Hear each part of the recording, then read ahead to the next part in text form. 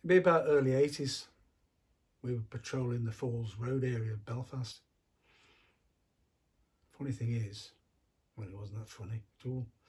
3 weeks earlier, there'd been a bomb blast, blew up a Land Rover with 4 young lads in it, killed them. One of them was my best mate, Tomo. All the best mates, we were like brothers. Joined the army together, went through training together, same regiment. I remember he won the Marksman Trophy on training. I used to wind him up about that. I said, you couldn't hit a cow's arse with a shovel, mate. At his funeral, they'd put sandbags in his coffin. There's so little left of him. So here I was 3 weeks later, patrolling the same area. There was something going on, a lot of tension in the air. I turned the corner and there was a figure standing there, got a scarf around his face and what looked like a gun. I didn't hesitate. Fired twice, bang, bang.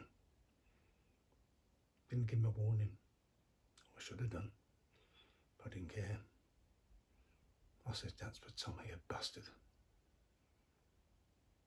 I walked over to him, pulled his scarf down. His young face looked up at me with a tear in his eyes. He just said, I'm sorry, Mammy. I'm sorry. And he died. I just murdered a 14-year-old boy.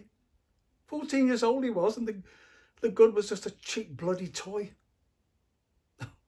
Exonerated. I think the army was just afraid of the repercussions. I went back to the UK, I came out of the mob, bounced around doing all sorts of things. I don't think they'd invented post-traumatic stress then. Different places to live. Didn't hold anything down for long. Even the marriage, I got married, it was less than a year. She buggered off. Can't say I blame her. I did hear that he gave her a dose. Now that's poetic justice.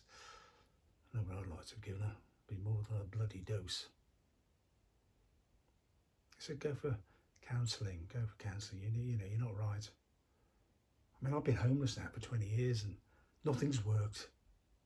Didn't help me, it just, I don't know. They gave it a name, was it? Black Dog, yeah, Black Dog Days. Black Dog, I mean, why not call it something proper? Why not call it Mad Dog? Why not call it Mad Dog? We're all bleeding mad, that's the way they see it.